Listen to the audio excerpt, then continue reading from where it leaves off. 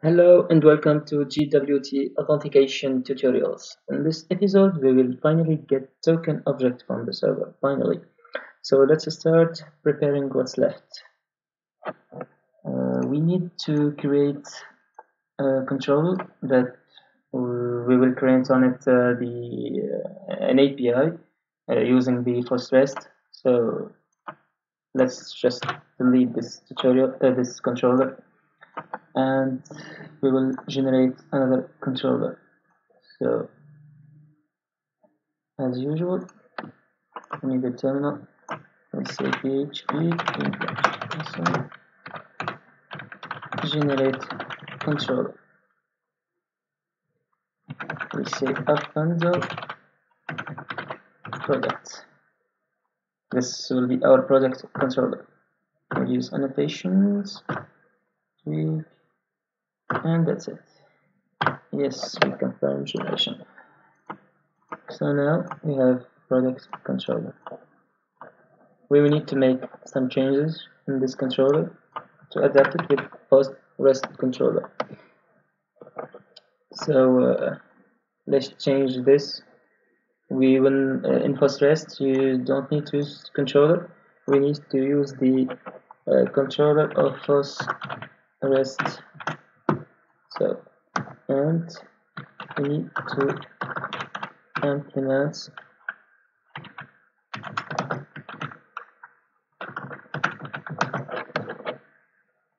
the class resource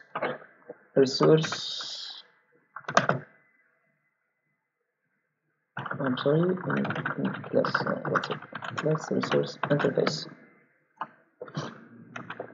So now we need to prepare an API that will return all our products. This API we will use it in the Angular2. So let's create a REST view.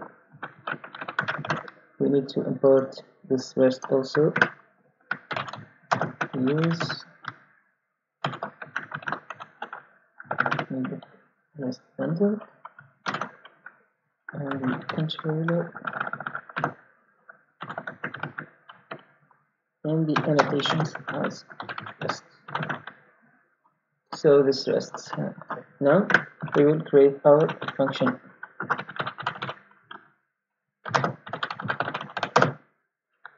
We will say C get, which means C stands for collections, which means we will get all the products as collections, not just one. If you want to return one, you just remove the C. So we need to add action, and that's it.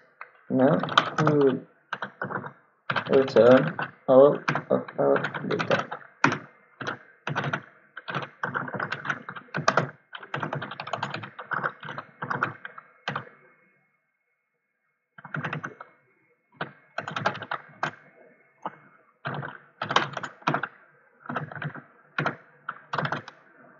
So there you go. We have our /API/products.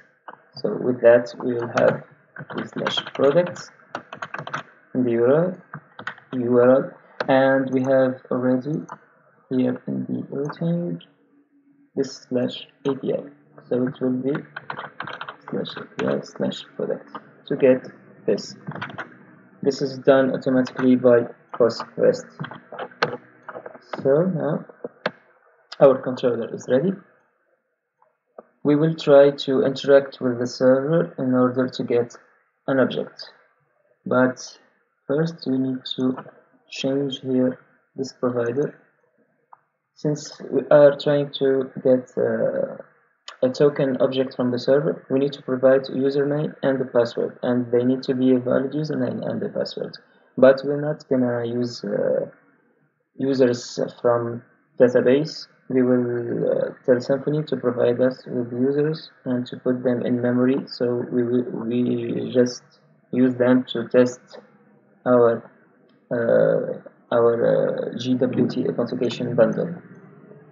So here in memory we're gonna add users to our Symfony, projects, and we could test with them. So users, here you type your username, type a username one, so we could type Sparta, and here we type your password.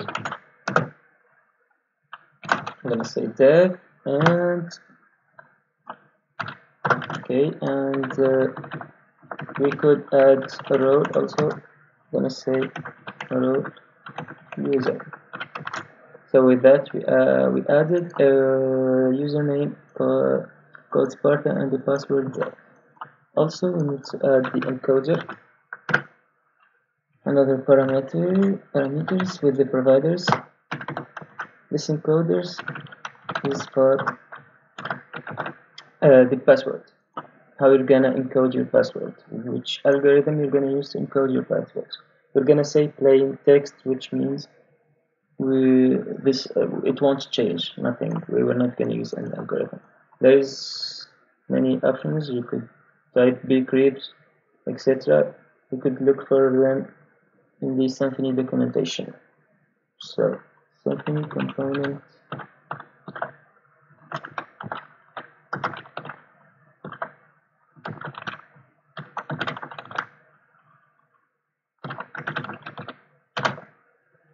and plain text. So everything looks fine, I think. Have our provider and our plain text. Okay.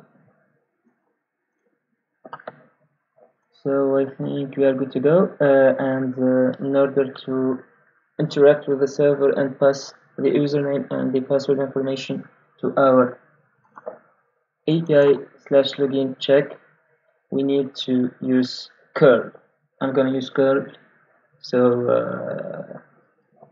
if you don't have it, we need to add it in order to use it, of course. So if you type here curl, if you got nothing, not recognized, you need to add it. So this is the curl page. Here we could download our curl. This is the URL. So you need to go here. Then this. You need to choose this version. Then generic, and this version. This will give us the curl. So you hit download and then download it and extract it wherever you want. After that, you need to add it to the environment path. As usual, we go here, we go edit, and like this, like I did, you type new and you add it. In my case, it's here. So this folder, this is what you downloaded. You go to the bin folder, we have curl here, you copy this, and then you add it here, same as this. And that's it. And in the command line, you could use curl now. If you're gonna use it through PHPStorm, you need to restart PHPStorm, of course. So I need to exit and then open PHPStorm in order to use curl if it's your first time. So I'm going to choose terminal. We're going to create a new terminal. We need to start the server first. So in order to interact with it, so we're going to say PHP server start. And we'll run in my case, okay. So we have a running server, and then I'm going to interact with it. So I'm going to say curl x post. It's a post request. Then you put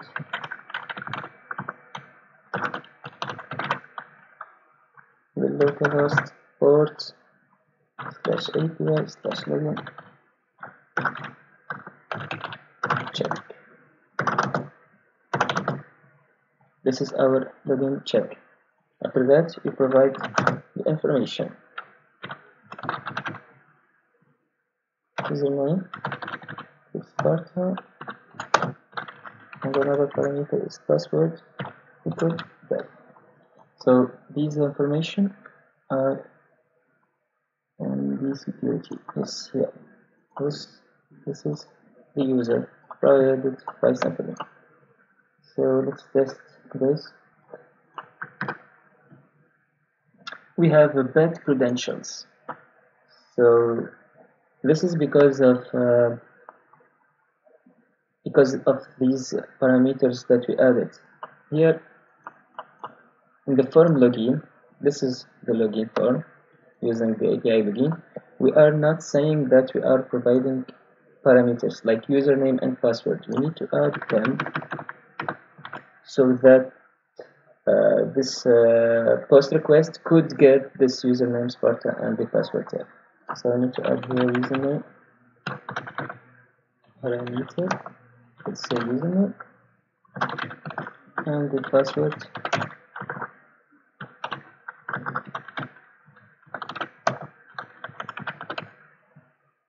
And let's try it again.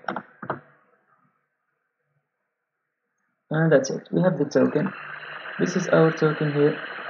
All of it is generated by the private.pem, etc. from JWT.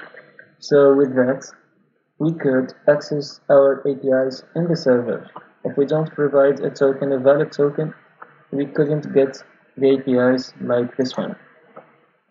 So we will see that in next tutorial, where we will use Angular and we will get the token and we will pass that token through the header in our request to get the information from the API.